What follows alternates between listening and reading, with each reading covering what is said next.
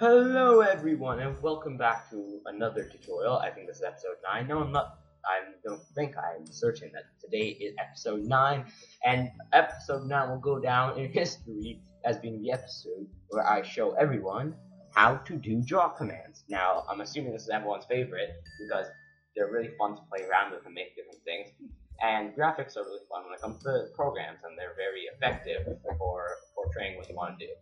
So, we're going to start off in Turing with a brand new composition, I'm too used to After Effects, so a brand new text notepad thing, and we're going to have a bunch of codes and commands that I'm going to show you. So the first one, starting with this long list of things, is the dot command. So the dot command is the command where it basically just draws a dot. So to do the dot command, you do draw dot, and then you're going to put the x and y coordinates. I'm going to put mine as 100 and 100, and then I'm going to make the color green. Now if I run this, we'll find that one. There it is, right here. If you can see that, then yeah, that is where the green dot is, and that is basically what this command does. It draws one dot in a random place, in that place that you gave it. So now I'm gonna do this again, and I'm gonna I can do like 101, and then instead of that, I'm gonna make it 102. Now if I run this, you're gonna have like a little line made out of it. Now don't worry, you don't have to do this to make a line. So once again, to make a draw dot, you draw dot, and then parentheses, and then you're gonna want to put the x coordinates, the y coordinates, and then the color. And then that's basically it for the dot command. Now, there's another command. Instead of just putting dots to make a line, you can do the draw line command, which is draw dot line, and then open brackets, and you have to basically put x1, which you're gonna make 100, x2, which you're gonna make 100. No, you're gonna make 200. Y1, which is going to be 100 as well, and then Y2 is going to be 200 as well. Now if and then also you can need color, which I assume put the button here. And then we're going to make it red. Now if I run this, it will draw a line. We can find where that line. So the line is, I can't seem to find it actually. I think that's a dot. I can't seem to find the line. Okay, let's see. Maybe I can change this around. Oh, there we go. Okay, yeah.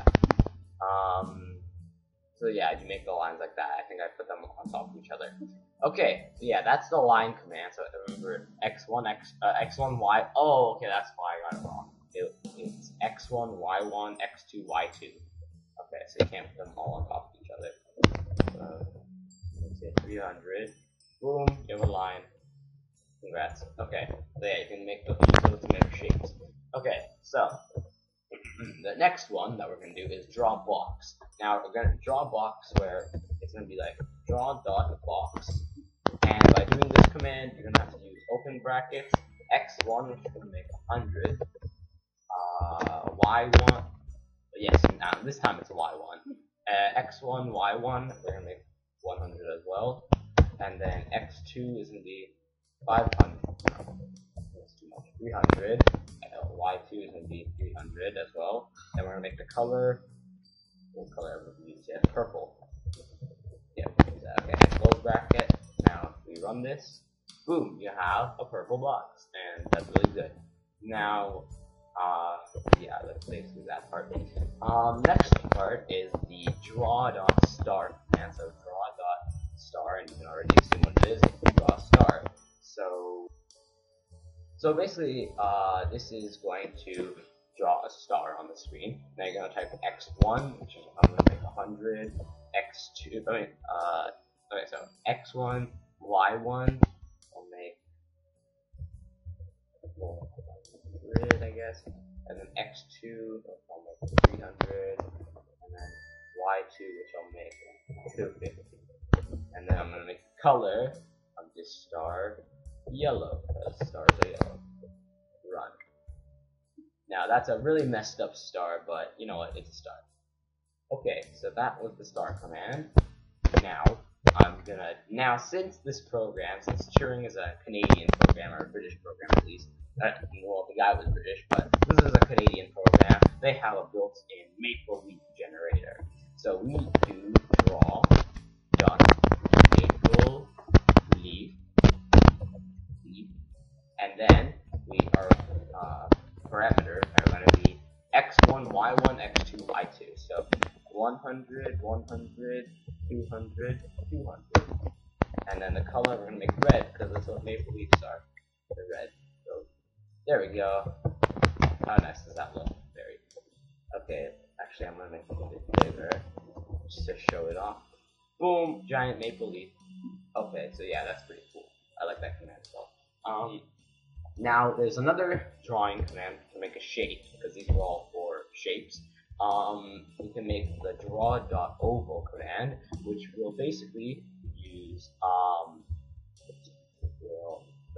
make the oval. So yeah, right now I think it's actually may have forgotten how to use this. One x and y. Let me just see if I remember this. Make it orange. Okay, that's a lot of color. This green. There we go. Okay, I think this is radius. Maybe.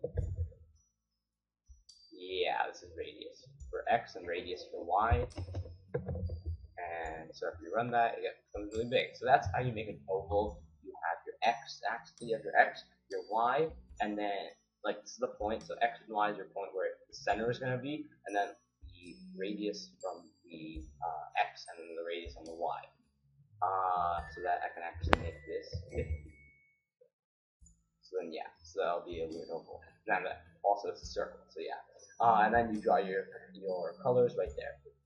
Now we're gonna get rid of this, and we're gonna do the final command after this message. Alright, so we're back from the break, and basically what we're doing right now is we're going to be showing you the next row of commands. Yay! Okay, so the next row of commands that we're going to be doing aren't polygons anymore, but now they're fill polygons. So I'm going to do draw dot fill box. You know what? I'm actually going to start with the first command. So if you remember this command that I put in a while ago, it made this box. Now, if I also do this, draw dot fill, and then I type in coordinates, which I will put in as, I want it to be within this box, I'll do 150 and 150, and I'll make the color red. Then when I run this program now, it will, this is the fill color, it needs a border color as well, so I'll make the border color blue. So now when I run this, it will make that thing. That's weird. So I'm gonna try this one more time. Okay, so anyways, what fill is supposed to do is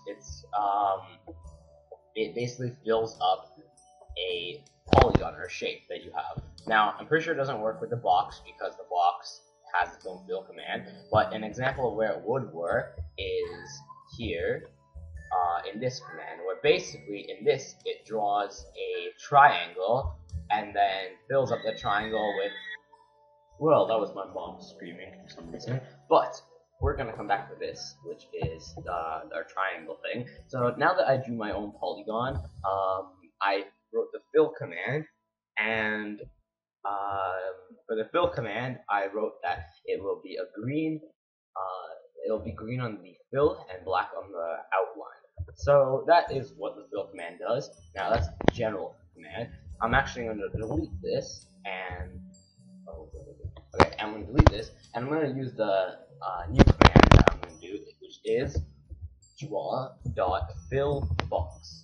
And now what fillBox does is that it will make a box, but then this time it will come pre-filled. So use the proper usage, which is the coordinates 100, 100, 300, 300. Actually, I think I'm 50. And then make the color in the inside red and the color on the outline black. Now if I run this, actually I may have done that wrong. There we go. Yeah, so fill box, I guess you don't need an outline color. Now what this has done is that it made the coordinates of the box, and then it filled the inside with red. So that's basically it for that command. Now it works the same with all the other things, so you can do draw, fill, star, fill, make believe, fill, oval, and they all work the exact same way. So I can change to make it fill, star, and run this, then bam, we have our red star. Now I'm going to change this to make it yellow, because stars are yellow, and bam, you have your yellow star, so you can like award someone a golden star. I wonder if golden is a color. No, it's not a color. Okay, well anyways, that was it for this tutorial, the favorites of other people, and what this is a very fun thing. Drawing it with Turing is really fun. Now, I am also going to show you what I was doing in the other example that I showed. So, if you look at this funky thing, you saw all these basically draws, right? So, when you look at under this procedure, which if you don't know what procedures are, then look back one episode or two episodes, sorry, at episode 7, where I taught you how to use procedures. Basically, what a draw command does is that a draw command, in this case that I made, was that every milliseconds, it will draw a new colored thing. So now I'm going to turn off my music because it's very loud. So it's going to play with the music and it's going to change the screen color. And that's basically what this program does. And when it gets to the next screen, it's going to start spazzing out and go crazy because down here I made it a loop. So yeah, that's basically it for drawing commands. That's actually took a really long time. But next, I'm going to be doing the basic commands again. We go back to basics and show you some secondary commands, as you can call it. So they're not that important. Anyways, I'll see you soon. Peace.